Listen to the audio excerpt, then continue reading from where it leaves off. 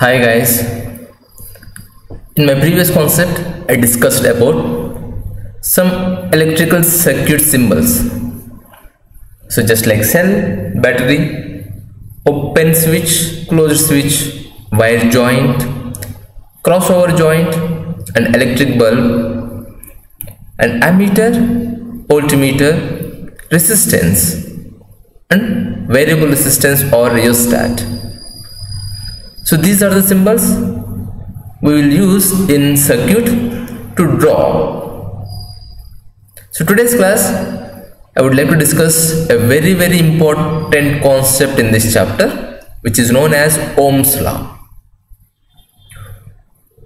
So Ohm's law gives a relationship between potential difference across a conductor and the current flowing through it.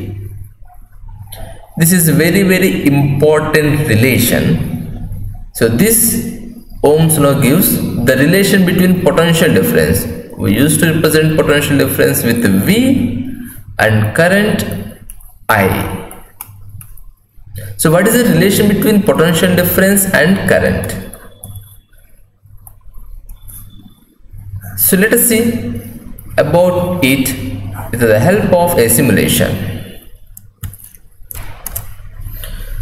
Here I connected a circuit. The circuit used a cell, a switch and a bulb. Suppose if I switch on, you can see the current is flowing. Now we need to find the relationship between potential V and current I, which is flowing at here. Now what happens if I increase the potential difference? Suppose I am having an option at here.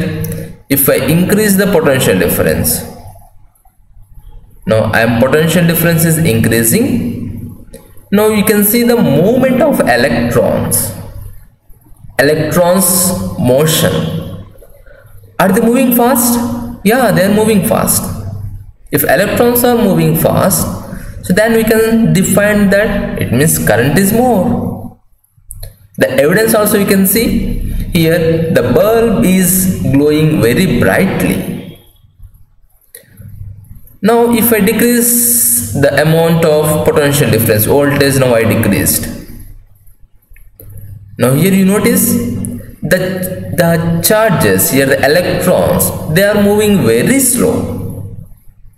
Now we can find that evidence in the bulb brightness is less. Yeah, can we guess now, is there any relationship between the potential difference and current? Yeah, obviously there is a relationship between potential difference and current. What is this relationship? It means if voltage increases or potential difference increases, is current is increasing or decreasing? That's what we want to see. So if I increase the potential difference, now I am increasing the potential difference. Now here it is 25 volts. Now if I increase to 33 volts, you notice the amount of current in the circuit. Yeah, the current is also increasing. So we can say that as proportionally. It means when voltage increases, so I am increasing voltage. Increasing, I am using a symbol, increasing. And what happens to current? Current is also increasing. So mathematically we can write that as voltage is directly proportional to current. So this is the symbol known as directly proportional to.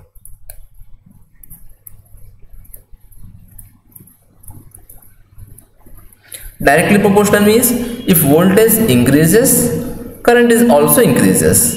So we can represent that in terms of mathematically this symbol, which is known as directly proportional to. Now this is observed by a German scientist, physicist Ohm. So this relation we say in terms of a Ohm's law. So Ohm's law says Ohm's law says a small relation, voltage is directly proportional to current. I can call this voltage or potential difference, both are same, because potential difference units are volts.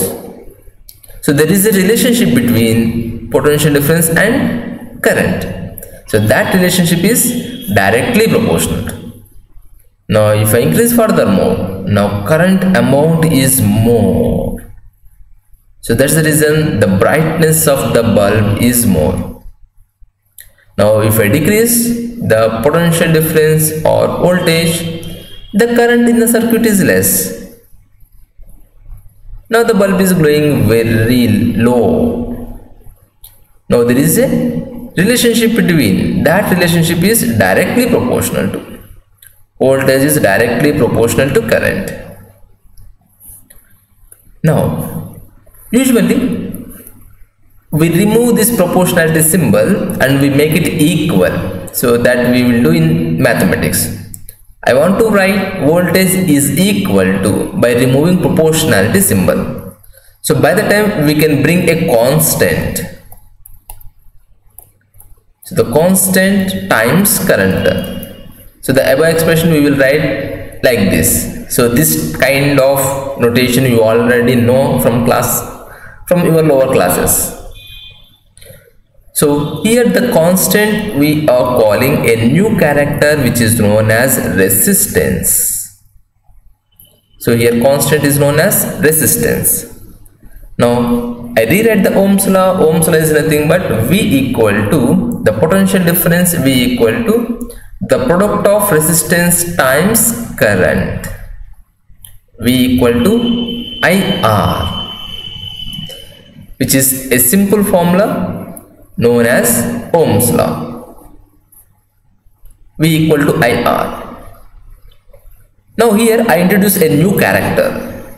It is known as, this character known as resistance. What is this resistance? Let us talk about that. Resistance is something which do not allow current to flow freely. So to understand resistance, I am asking a straight question at you. The question is, why this connecting wire is not glowing? Why the connecting wire which is connected to in the circuit, that is not glowing? Why the wire inside the bulb, which is known as filament, why the filament wire is glowing? I hope you got my question. My question here it is, why the wire which is connected inside the bulb giving light, and why the connecting wires which are connected in the circuit, they are not giving light? What could be the reason? What is your guess? Yeah, that is right guess. I think you are thinking what I am thinking. What I am thinking is that, so these connecting wires are made up of conductors, just like copper or aluminum. These are copper wires because they are having more free electrons. Now ask a question. So is this filament is also made up of copper? The answer is no. This filament is made up of tungsten. Tungsten is just like a material, a conducting material, so which is used to make electric bulb filaments. Tungsten. Now what is the specialty in this tungsten material and what is the specialty in the copper and aluminum materials? Are they both are conductors? Yeah, they both are conductors. But one is giving more light and one is not giving any light. That is, we can use a word that in the copper material do not offer any kind of resistance. The copper is a good conductor. A good conductor. If it is a good conductor, its resistance is less. Its resistance is low, very low. But tungsten is not a good conductor. Through tungsten material, the electrons are very difficult to flow because the tungsten having very high resistance. So this material having high resistance.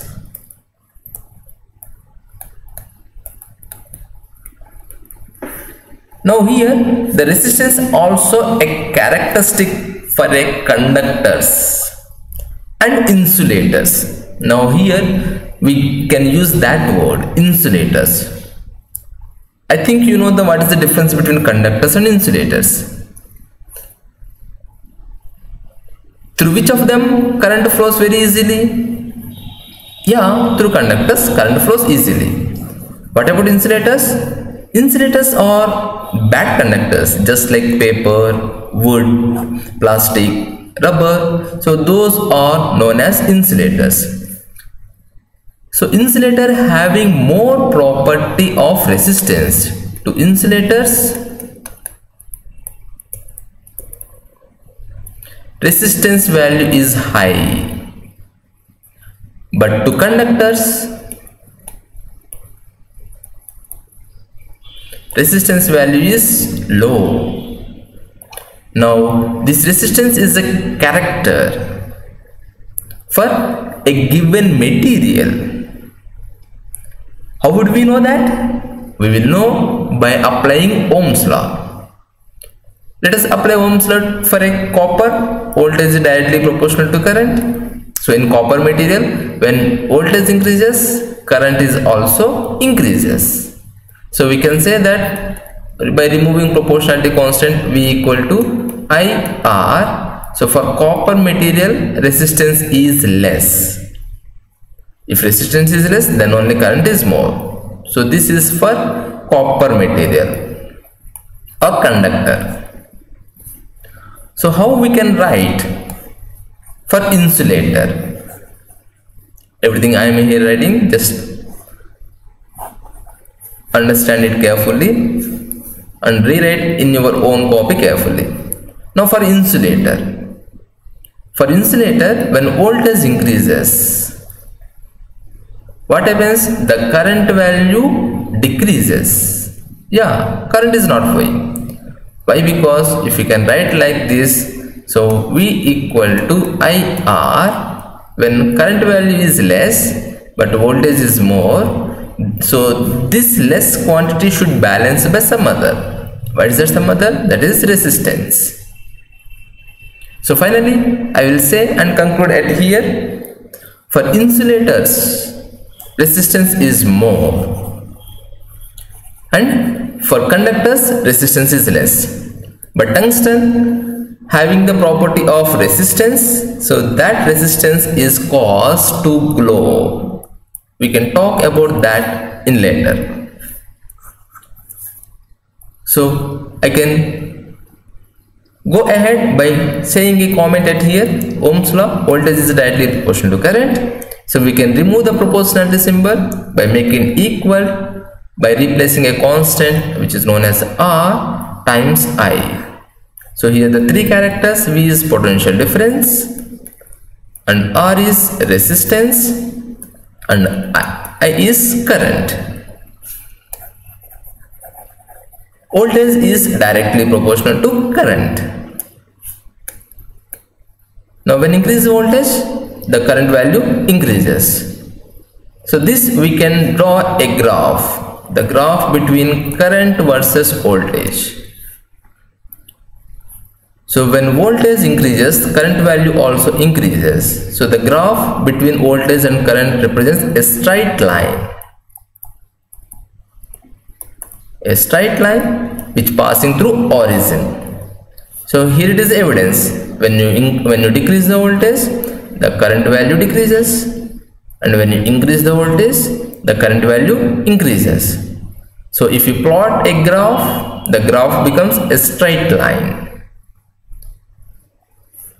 Now in mathematics, we know how to calculate its slope. The slope means the y component upon x component. So suppose if I calculate the slope at here, I have to divide voltage upon current. So the slope of graph, because r equal to v upon I, now the slope of graph gives the resistance. The slope of voltage versus current graph gives resistance.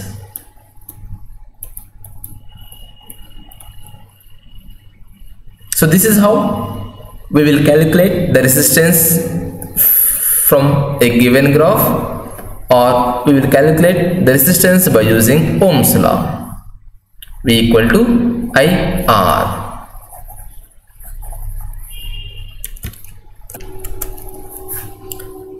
So the relation from Ohm's law, R equal to V upon I. So the units for resistance, if you can write the voltage resistance as volts and the current resistance are ampere, if you can divide these two, voltage upon amperes, we can get a new units which is known as ohm. So in symbolic manner we can represent that like this.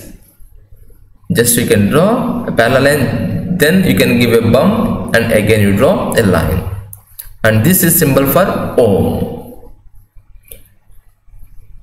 So resistance is the character of a given material.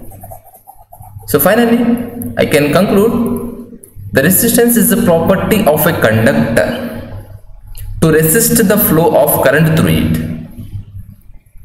Resistance is the property of a conductor, a new property for a conductor which is known as resistance.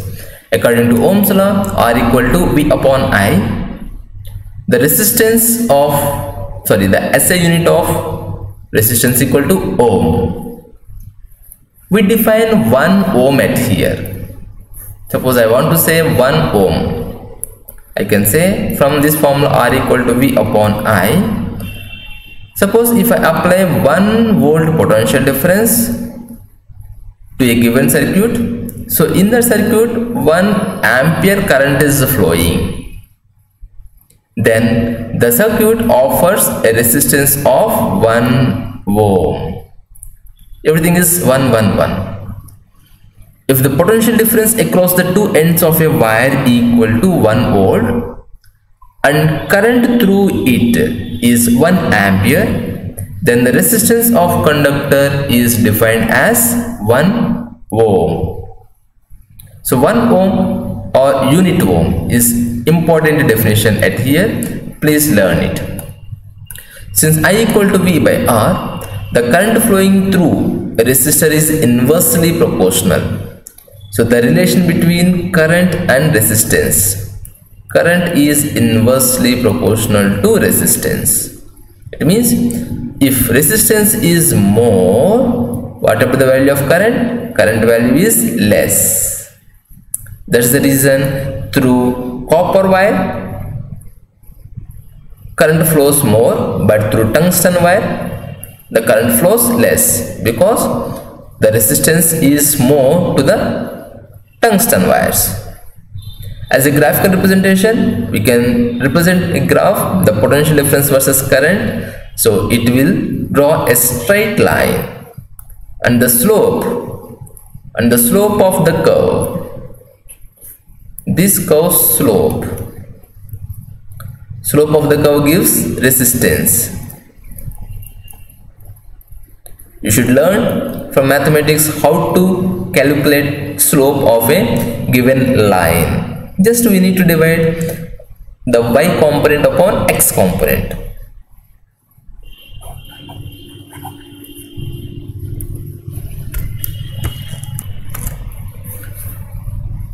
Suppose this is a conductor which is showing it here.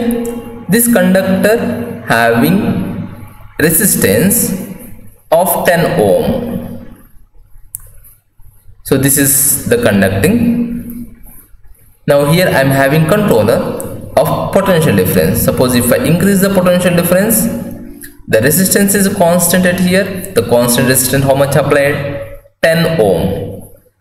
Now we can see the amount of current when we increase the potential difference.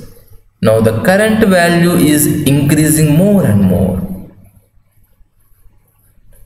Or when you decrease the potential difference, the current value in the circuit is decreases. Suppose if a resistance is constant, or suppose if I apply certain voltage 1.5, let me apply. Now this time I am changing resistance. Now if I increase the resistance, when we increase the resistance, what happens? The current value decreases. So this is shows the inverse relation between current and resistance. When resistance decreases, current increases. When the resistance increases, current decreases. If the potential difference is constant. Or suppose if I apply a resistance is constant. Now let me take a resistance of 100 ohms. Let me use 100 ohms. Now what is the relation between voltage and current? For a given material, so this conductor, now its resistance is 100 ohm, which is constant. What Ohm's law says? Voltage is directly proportional to current. It means when I increase the voltage, so what the current value is supposed to be? The current value should increases for a given conductor, because the conductor having the property of resistance, that property do not change until unless if you change the material. Suppose I have taken certain material, so that material having a resistance of 101 ohm. Now to that material I am decreasing the voltage. Now Ohm's law says voltage is directly proportional to current. When you decrease the voltage, the current value also decreases. So this is how the relation between voltage and current, and this is how the relation between current and resistance. When resistance increases for a given conductor, the current value decreases. When the current value decreases for a given conductor, resistance is increases. So here the resistance is the material property. Conductors having low resistance and insulators having high resistance. Because of high resistance, only through insulator current conduction is not taking place. This is all about Ohm's law.